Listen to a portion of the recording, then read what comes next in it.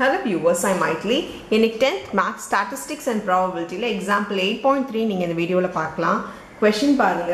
The range of set of data is 13.67 and the largest value is 70.08 ன்னு கொடுத்திருக்காங்க. So range வந்து என்ன கொடுத்திருக்காங்கன்னா R is equal to 13.67 சொல்லிருக்காங்க and largest value L is equal to 70.08 கொடுத்திருக்காங்க.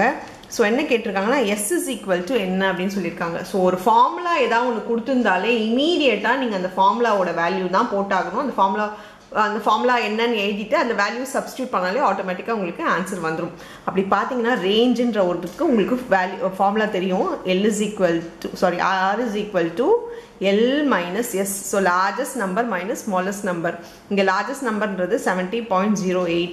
smallest number தெரியாது. But range உங்களுக்கு தெரியும் 13.67.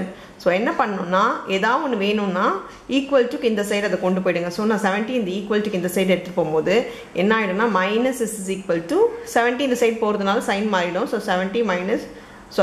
Minus 70.08 plus இது வந்து சைன் சேஞ்ச் பண்ணலாம். ஈக்குவல் டுக்கு இந்த சைடு போட்டுக்கணேன்னு கன்ஃபியூஸ் ஆகாதீங்க. மைனஸ் எஸ் நான் அப்படியே வச்சுக்கிட்டு 70.08 நான் இந்த சைடு கொண்டு வரேன்.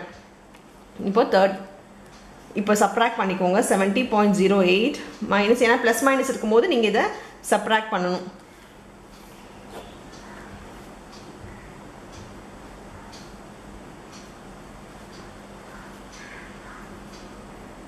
ஸோ நீங்கள் சப்ராக்ட் பண்ணால் உங்களுக்கு என்ன வருதுன்னா minus 56.41 minus s is equal to minus 56.41 minus minus cancel பண்ணிக்கோங்க. So smallest value equal to 56.41 சொல்லி நீங்க எழுதி இந்த சம்ம முடிச்சுக்கலாம். அவ்வளவுதான் இந்த சம். Thank you.